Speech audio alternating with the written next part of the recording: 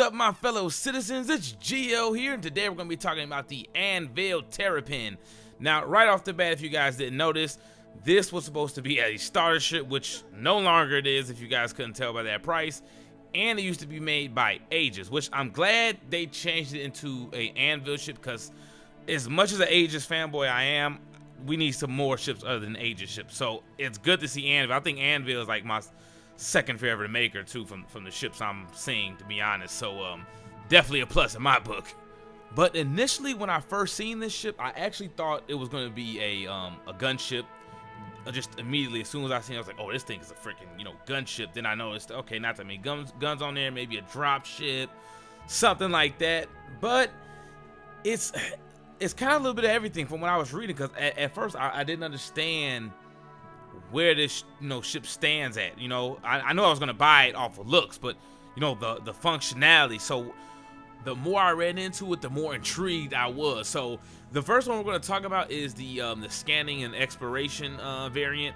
Now this one has like dual layers, extensive shields. Like, this is the real deal. But the thing is, the maneuverability, as you can tell, it's not going to be all the way there compared to something like your Vanguard. See, now your Vanguard, you could probably attack a lot more, but it may not have as much of a defensive system as this ship.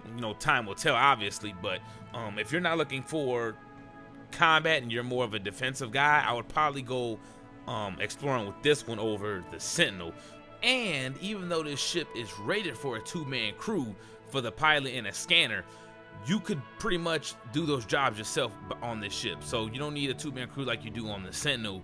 And pretty much they said most of the situations, so they don't say which situations, but I'm guessing if you're not under attack, you can pretty much run everything by yourself without being under attack and stuff. If you're under attack, you probably may need that other person, unless you could you got it like that. If you're real good and hook everything up and get the hell up out of there, maybe you could do it. I don't know.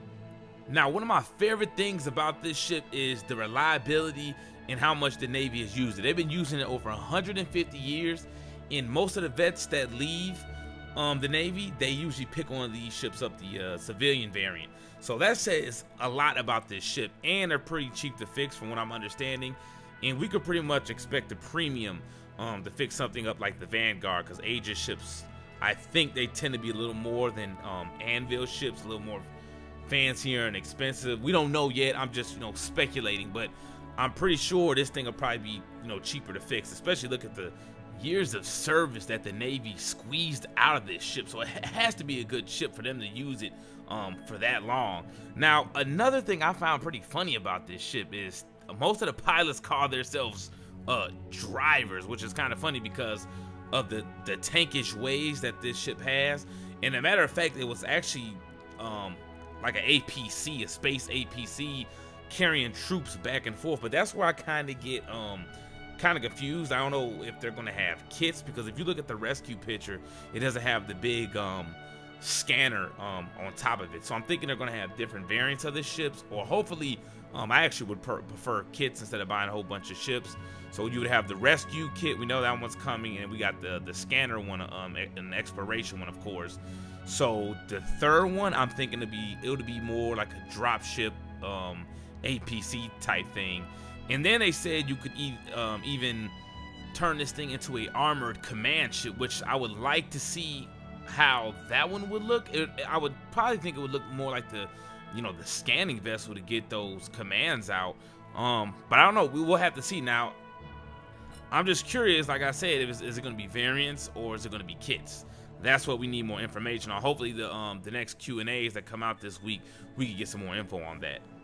But I am so glad they released this ship, because I was going to have to get a Cutlass Red, and hearing about the search and rescue variant, and I'm pretty sure if the Cutlass Red could fit in my Endeavor, I'm pretty sure this one could fit in there, and it looks so much cooler, and it actually looks like it's made for that type of operation, like the perfect search and rescue ship, deeply armored, could take ground fire. So this ship is right up my alley. I'm definitely getting one. So did you guys get one? Did you guys get any rovers? Did you get the exploration $800 kit? I already have a Carrack, so I'm cool with that. I bought the rover and the little gray cart or gray cat, whatever the hell it is, and of course I got this. So you guys let me know what you got and how many did you get, and you guys have a blessed day. And one more thing, Star Citizen for life.